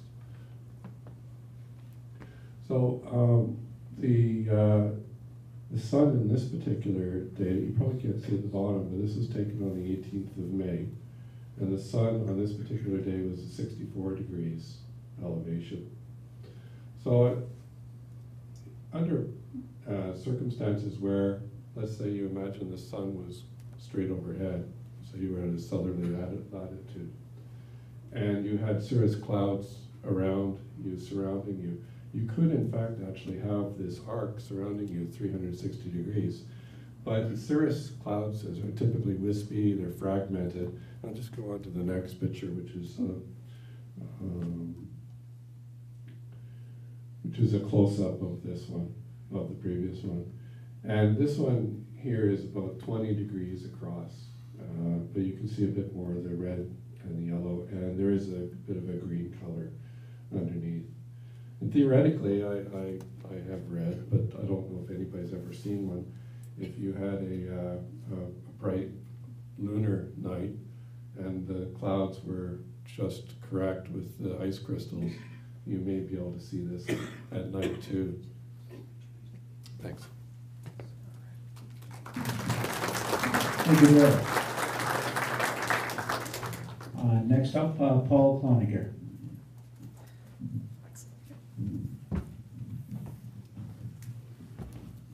Hi again, everybody. I've got a few shots for you tonight. My first object is Copernicus crater in the Ocean of Storms. It's one of my favorite craters to check out because the lighting angles that you get at different times of the month present different types of features that you can see. This is a very fortuitous shadow arrangement, as you'll see coming up. The crater itself is 3.9 kilometers deep from the top of the rim down to the floor. About 93 kilometers in diameter, so as the crow flies, roughly between here and Brockville. So it's a good-sized hole, and it's estimated that the asteroid that crashed into the moon and created the crater did so about 800 million years ago. So as things on the moon goes, it's fairly recent. Next one, please. So when you zoom in on this crater, I love this area because there's just so much interesting geology that you can see here. You can see one of the things that always strikes me is the ejecta blanket from this. The ejecta blanket is basically an impact splat of material that gets thrown out when the asteroid impacts the lunar surface, and it just gets spread out all over the surface, including the formation of rays from certain craters. In fact, some of the rays from Copernicus extend to over 800 kilometers distant from the impact site. And you can see here that the ejecta material is overlying even some of this mountainous region here. You can see how it's spreading across there, and some of the ray formations overlie the smoother but older Mare material. Next, please. So when you zoom in a little bit closer, get a little bit more close and personal with it, you can study some of the features within Copernicus itself. You'll notice that right in the center, there's a complex of 3 central peaks. Often craters of this size do have a central peak type of formation from isostatic rebound after the impact. In Copernicus' case, it's 3 actual peaks, and they're about 1.2 kilometers above the floor. It has about 3 distinct terraces. These extend about 30 kilometers in towards the center of the crater, so they're quite prominent. And you can see some slumping near the crater floor where material has fallen in. And again, you can see the ejecta blanket quite nicely, and strings of chain craters here and secondary craters caused by material falling back after the initial impact. One of the fortunate features I got on this night, I think it's one of Brian's favorites, is a formation called the Cave of Copernicus, which looks somewhat like a large cave in the terraced walls. By the way, north is oriented this way in the photograph, towards the right, not up. I just wanted to make use of the landscape. So, Cave of Copernicus is right there. Now, this is a feature that's kind of elusive. You can only see this for a few hours on one day, once a month, and that's what the shadows give you there. It's not actually a cave. It's believed to be a slumped part of the terrace, or perhaps it's even a collapsed crater itself. But it's an interesting feature to watch for, again, mostly because you only get a very narrow window to see it. And just an interesting little sidebar, Copernicus was one of the prime candidate sites for a landing when they were running the Apollo program. It was considered to be the primary target for Apollo 20. Unfortunately, that never got a chance to fly, so we'll have to take our views from afar still. So from there, we'll take something a little further afield, and we'll have a look at the Eagle Nebula. These are the famous pillars from the Pillars of Creation from the Hubble. At the center here, what the pillars are basically columns of gas and dust that are light years long. They're in the process of gravitationally collapsing and forming new stars in their interiors, and as well as these dark globules around the pillars. There are the home to protostars, stars in the process of forming. The pillars themselves are, as I said, are a few light years long, and the region itself is about 20 kilometers, 20 light years across, about 7,000 light years from Earth. Now, an interesting sidebar. So, I obviously just took this picture recently. This is how the pillars looked in visible light about 7,000 years ago, because it's 7,000 light years distant. 3 years ago, the Spitzer Space Telescope took a picture of the same region. If I can get the next one up there. Spitzer Space Telescope images in infrared, so essentially it's looking at heat, longer wave radiation than visible light. And what it discovered is that there is a cloud of very hot gas and dust that is very close to the pillars. And what astronomers who study this have determined, or believe anyway, is that this mass of hot gas is sort of approaching the pillars. It's a result of what they believe is a nearby supernova explosion about 6,000 years ago. So even though we see the pillars as intact now, if you're out where the pillars are now, in fact, you may see that the pillars have crumbled, believe it or not. We think of these things as constant and long duration in space, but it's not always the case. In fact, the pillars may have been disrupted or disintegrated by the shock wave of that supernova, which astronomers believe would have reached the pillars by now. But of course, we won't see the sign of that for about another 1,000 years or so, because that light is still en route to Earth. So for an RASC meeting, maybe a few thousand years in the future, somebody will do a time lapse and they'll say, watch the pillars collapse, you know, so that's if we let it happen. I'm thinking of starting a fund, you know, save the pillars. I'll take collections later. Save the whales, you know, that kind of thing. So anyway, interesting sidebar there. Another star-forming region. Sorry, what was that? Another interesting star-forming region, the Horsehead Nebula, as everybody knows. Again, the Horsehead is a cloud of dark gas and dust, dark nebula, about 5 light years long. So it's a good-sized object, about 1,500 light years from Earth.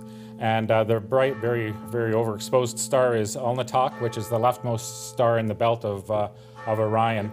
Alnitak is also the power source for the Flame Nebula, causing the Flame Nebula to glow because of the energetic light that impacts in the gas in that region. Next one. Last one I have for you is the Rosette Nebula. Again, a star-forming region. Just to the left of Orion, for those of you that aren't familiar with it. It's in Monoceros, and this is a region, this is a fairly large star-forming region. The structure itself is estimated to be about 130 light years across, and it contains probably about 10,000 times the mass of the Sun in combined gas and dust. And the small cluster here, which you can see with a reasonably small telescope. You can't see the rest of the structure. You need to do it photographically because it is fairly dim. But the cluster itself is quite obvious. That's NGC 2244, if I remember my numbers correctly. Anyway, that cluster did form from the materials of that nebula, and that nebula continues to be an active source of star formation with that amount of gas and dust. Thank you very much.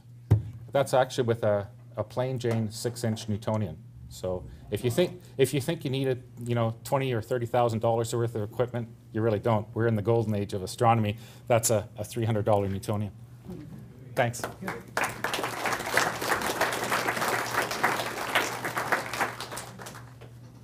Thank you, Paul. Next up, Rolf Meyer with some lunar observations. Okay, so this is another in a continuing series of images of the entire moon. And the moon was about 2.5 days old at when this picture was taken. Difficulty is very low when it's just past new, so this is actually a composite of 4 images stacked on top of each other.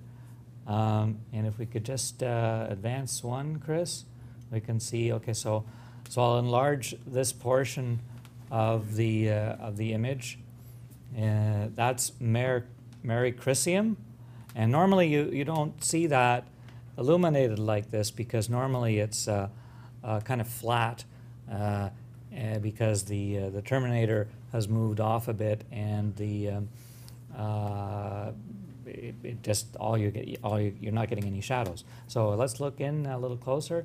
So there's the enlargement, and you can see it's actually surrounded by quite a bit of well, it looks like walls all around it, and it looks like almost a depressed area. So that's just at the edge of the moon, so that's that. And sorry, I don't know diameters and ages and all that stuff. So next slide. So this is what we have so far. The last one on the lower right is the one I showed you last month. But you can see, for example, you can see Mare Crisium in all of those.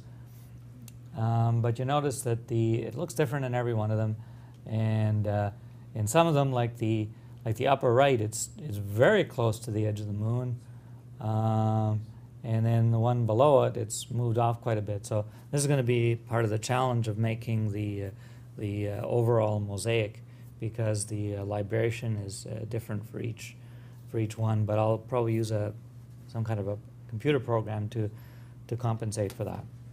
And was there one more? Did we put the other one in? Oh yes. So unfortunately, I was going to have people guess what this was, but Chris labeled it. So because you see, the problem is that Leo is quite distorted now, because you've got two bright planets in Leo that kind of distort the shape of it, if you're familiar with the shape of Leo. So can you all identify which one is Saturn and which one is Mars? Okay. Well, yeah. So I'm not going to point them out. You can go out and have a look and try and figure it out. Thank you, Brian. Sorry, Bart. Thank you, Roll. Next up, Paul Commission, a couple of deep sky observations. I think he's just going to shout at you. Yeah, I'm going to shout at you. I'm not going to use that microphone. I'm showing tonight well, these objects have already been shown, but what I wanted to do mainly was take a minute or two to describe to you the various classification of galaxies.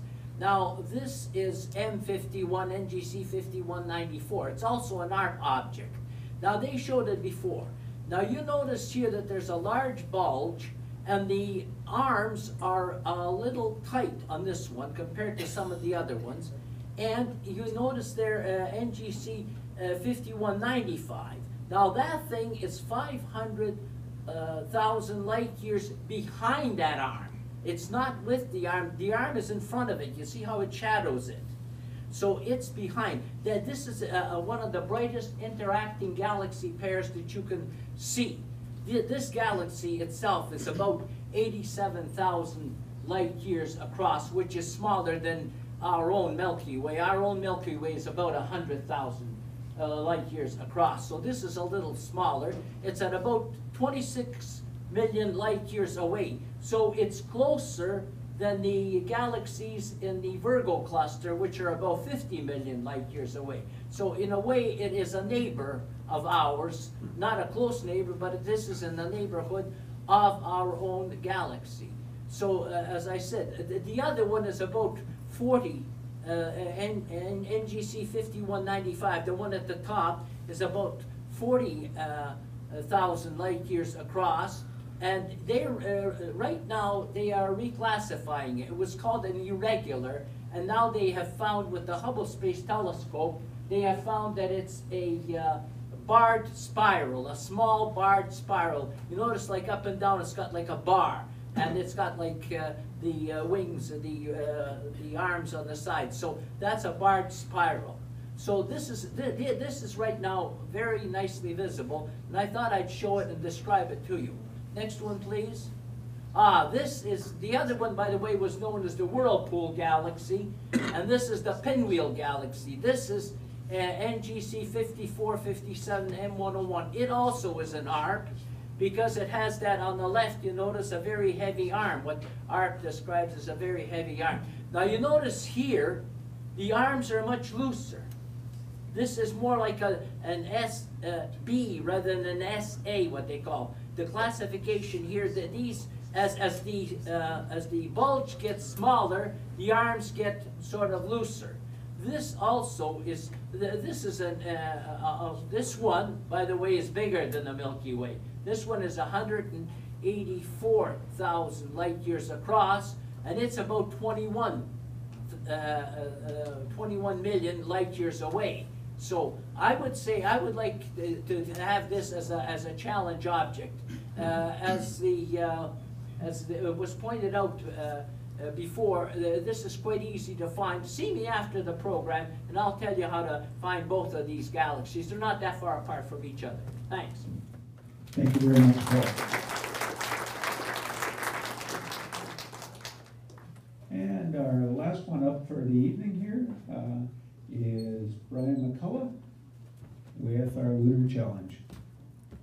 thank you, Bill. Thank you. I went out on May 23rd with a new digital camera that I bought. It was just a little quick point and shoot, and so my pictures in crystal clear. I chopped off the bottom like this on purpose so that it would sit nicely on the screen without tipping over. All right, that's my excuse, and I'm sticking with it. All right. So what we're doing is we're taking a walk along the western shore of a waxing gibbous moon. Now, in old texts, you'll find that what they've done with the moon, you'll usually see it upside down. What we usually refer to the North Pole now is, you see Mare Crisium that Rolf was talking about here. There's a crater Copernicus that Paul Klonger was talking about. So this is north, that's east, and I'll show you the directions in a moment. But at this phase, now we've gone past sort of the first quarter moon. If it was just sort of half the moon, they call that first quarter. Now the phase has advanced beyond that, so we're now into the waxing, or we're getting bigger, gibbous moon. And what we want to do is just take a look along the shoreline. Chris, if you would, please. All right. Is the focus a bit off on the projector? It seems to be there. But anyway, so there's more or less the directional lines. Now, we're going to look at three areas here. What we can look at Sinus Iridum, and a lot of people make the mistake of calling it Sinus Iridium, but it's not Iridium, it's Iridum. It's the Bay of Rainbows, right? And the distinctive crater Plato right here. And then we'll look down toward the area with Copernicus in it. But really, we're going to be concentrating on some of the edge features as we go along, and then down to Gassendi, and here's Tycho down here. All right, we'll go to the next one, please. So up to the upper left, or the northwest part of our trip along the shore here, you've got the crater Philolaus, which is about just over 70 kilometers in diameter. Compare that with the one just below it to the left, J. Herschel, which is about 156 kilometers in diameter, and we just see the top edge of it here, the bottom edge of it here, but it's what they refer to as a disintegrated crater. All right, leading right past here is Mare Frigoris, or known as the frozen sea, the frigid sea. All right, got the crater Plato, just cutting across here, and we've got some nice mountain ranges here. But what I want to point out as we get along the shore here, these promontories, the Promontorium Laplace and Heraclides, right here. This is what describes Sinus Iridum, or the Bay of Rainbows, and it's aptly named Bay of Rainbows because the larger impact basin here is the Sea of Rains, Mare Imbrium. Just down here, whoops, I'll try and hold my hand a bit steadier. In 1970, that's where the Russian lander Lunokhod, what is it? Yeah, Luna 17 sent out the Lunokhod 1 rover. They lost contact with it eventually, and I think a couple of months ago we talked about how it was just recently rediscovered because people didn't know what the exact position of it was. No, that was the other one. Oh, was it the other one? Oh, okay, sorry, okay. Okay, thanks for that. But this is where it landed right here. But what's interesting, this one is in the news just now because they found the lunar orbiter that's going around the moon right now has identified its location. So what they've done is they've sent, when the Apollo astronauts were on the moon, one of the experiments they left there was a laser ranging reflector. So these are corner reflectors so that when you shine a laser beam up to it and you hit the reflector, the reflection comes straight back down the line of your beam, so you collect that in a telescope. And what they're able to do was send a laser beam now up to that from New Mexico, and they got a nice return from there. And what they're doing is by doing the laser ranging, they can tell how far away the moon is, and they can see how is the moon behaving in space. So they can tell to now within millimeters of how far away the moon is from us and how it behaves, if it's creeping out, creeping in a bit, whatever it's doing during its librations or as it rocks along the way there. Okay, we'll go to the next one, please. So we're halfway along down here, and this is where I've stuck a little bit of a lunar challenge in here. So we'll go to the large view here, and the couple of interesting things here. One is there's a mountain peak just sitting out by itself, Mons Vinogradov, and it's about 25 kilometers across its base. So it's fairly distinctive, and you'll see the shadow of it when you're observing it. Here's Copernicus that Paul was talking about, and the mountain range that you saw right across, remember his picture was rotated 90 degrees to the right. He had north to the right. These are the Carpathian Mountains. All right, they run about 400 kilometers long, and the massifs, or the mountains there, are around a kilometer or a bit higher.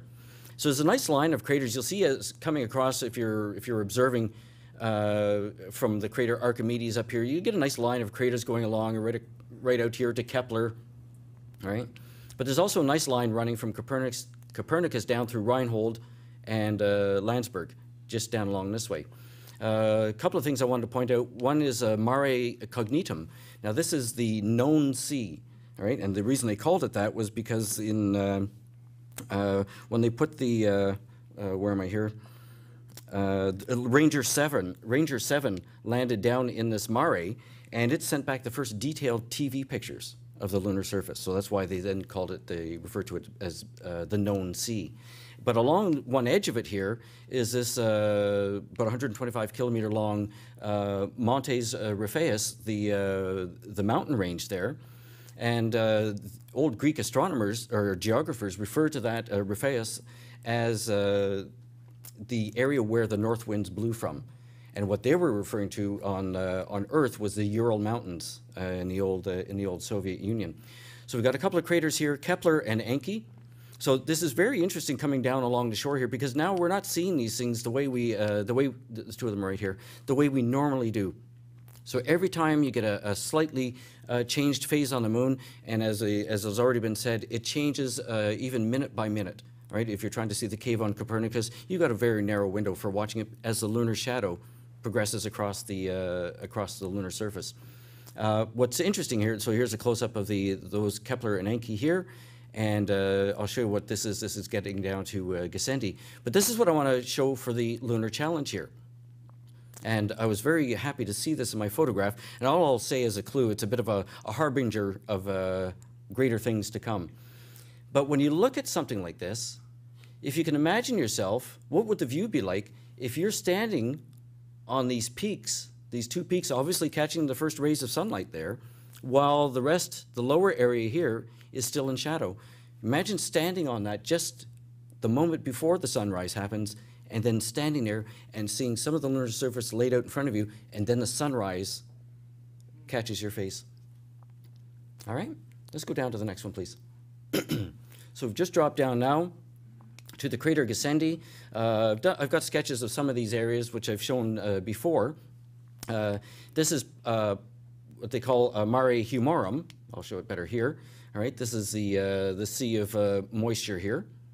All right, but what's a couple of very interesting things here. Well, I'm going to jump back up to this one now, so we know the sea of moisture is right down here with just the walls of Gassendi. This is a very interesting area to explore with a telescope.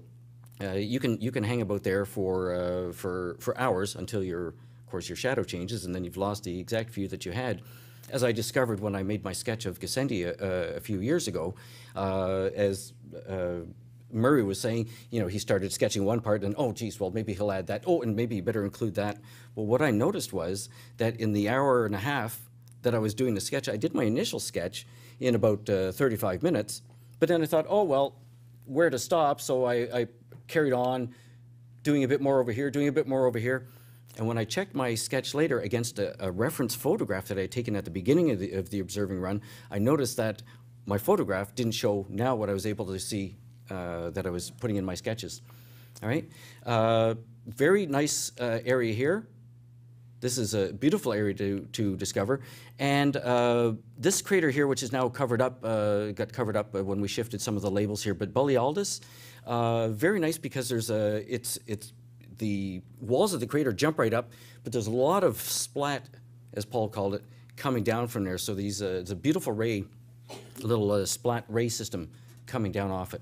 All right, we've got the crater Capuanus, which I've sketched before, all right, and Mercator and Campanus just right here. But here's Tycho, the one that sends the huge rays when you see it at full moon. Very interesting object to observe is down here. It's Haensel, and it's a complex crater because here's the main crater here, but it also has an A and a C component to it. And if you can get in there with I was banging that camera around. I wasn't getting it lined up very properly, so you can see the way it's a bit blurred. But through a telescope, you look at that and try and differentiate, well, where does the A part of that system end, and where does, these are craters that happen on top of craters. So you have the one impact and another one on the crater wall, then another one on top of that. And in fact, in the southeastern part of the moon, there are some very interesting areas like that as well. All right, we'll go to the next one, please. So there it is. So we've just taken a nice walk along the shore. Now today's a little bit of a special day for me, and if I were to take a walk along that shore with anybody, today it would be with my mom, who died on this day 1 year ago, and that's my mommy right there on her wedding day in 1949. And that's my grandmama, grandpa right there. And this is her father, old Grandpapa Champagne. And all the rest are her brothers and sisters. All right, and the only ones left now,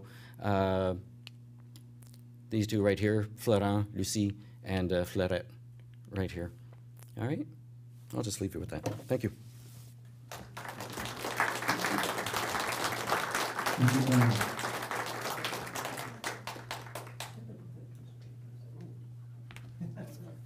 Oh, my notes are missing.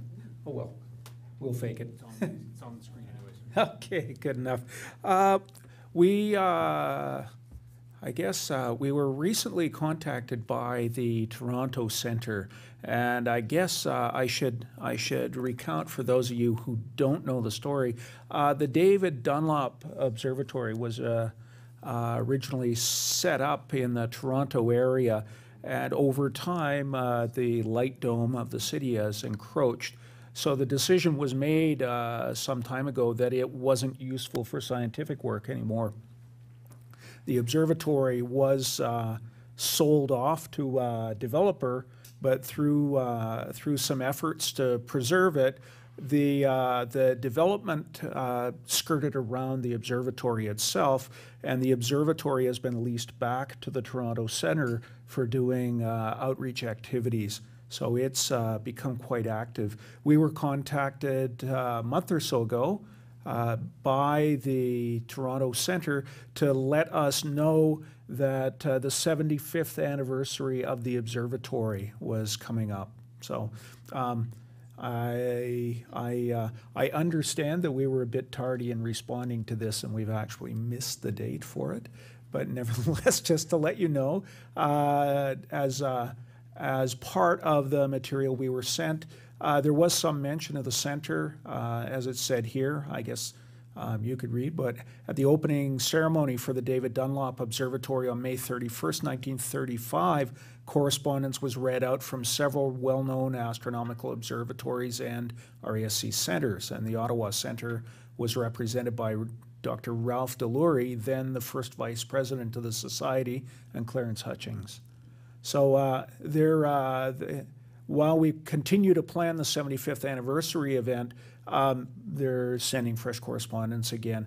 They invited us to send up a birthday notice for the 75th anniversary. Unfortunately, we're a little late in that, so won't get there. But I think we'll still send our greetings from the center, if nothing else, a little belated.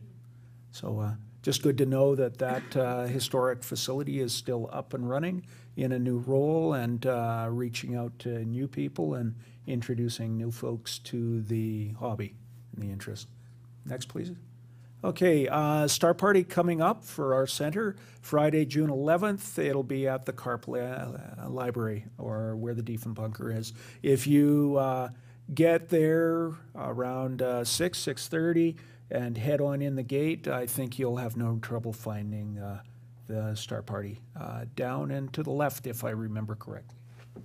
I forgot to put on that slide, but if Tim were right, and there might be some clouds that Friday night, and rain, the alternate is the next day, Saturday. That's right. So if Friday the 11th looks bad, try for Saturday. If Saturday looks better, that'll be the night.